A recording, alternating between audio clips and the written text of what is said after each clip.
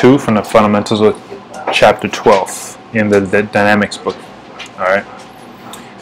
So, you know, like I said before in the previous video, we initially begin these problems, or this chapter introduces all these concepts very slowly, but it builds, you know, this chapter itself is the do or die for this whole course.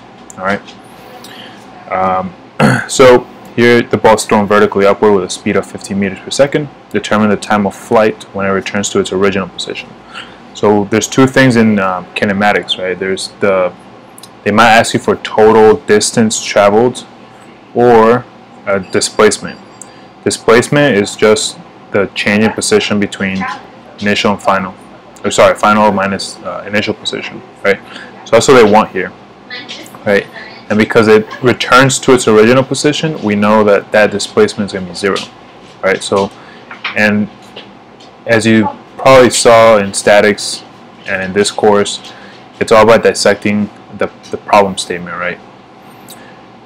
So one of the main equations that you're going to be using, which they pretty much all come from integrating this a few times, this differential equation here, right?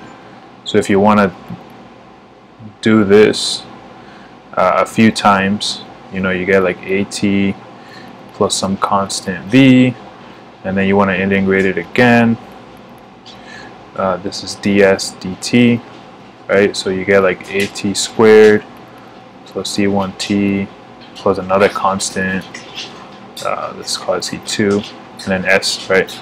So this looks very similar to one of the kinematic equations, one of the main ones, right? That's going to be, you know, S final equals S initial plus V naught times the time plus 1/2 AT squared.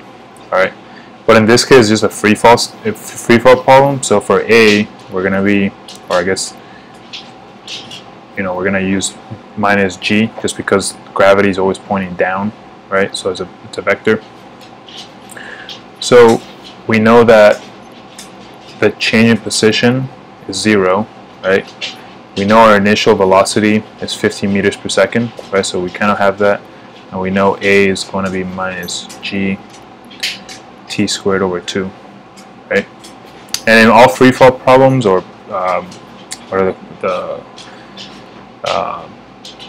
projectile motion problems, you're pretty much going to be dealing with a equals negative g. Okay. So then here we know this right here, this bit, displacement 0. Initial velocity is 15 times time. We don't know. That's what I believe. That's what we're trying to get. And over here we get roughly 4.9 t squared. Okay. And when you move everything to one side and isolate t, so actually let's cancel 1t, right?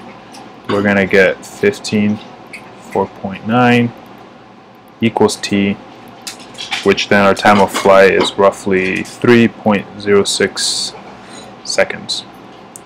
Alright, and that's all. So get used to working your way back from here, right, into, because if you can't remember the equation, if you're just trying to memorize equations, you might not be able to get there, right? So as long as you remember where do they come from here, right? A dv, and also v is ds dt, right?